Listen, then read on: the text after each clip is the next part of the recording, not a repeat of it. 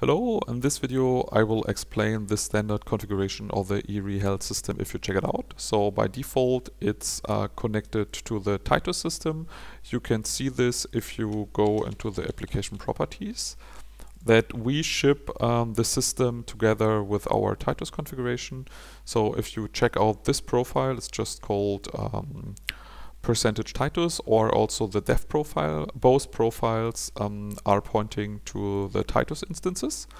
So Titus, it's an emulation by the Gematik, and it basically has two parts. It has a connector simulator and it has a E-Rezept Fachdienst simulator, and we are shipping multiple test cases to test this implementation. So there is the IDP client test, and you can run this test case, and it should return an access token from the IDP, which is hosted by Titus.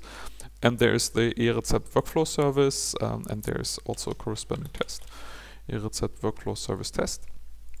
And this test as well can run, for example, this test get cards.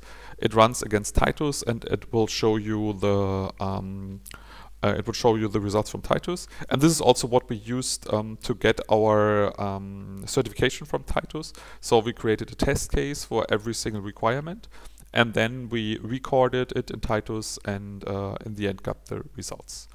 Thanks a lot, and see you in the next video.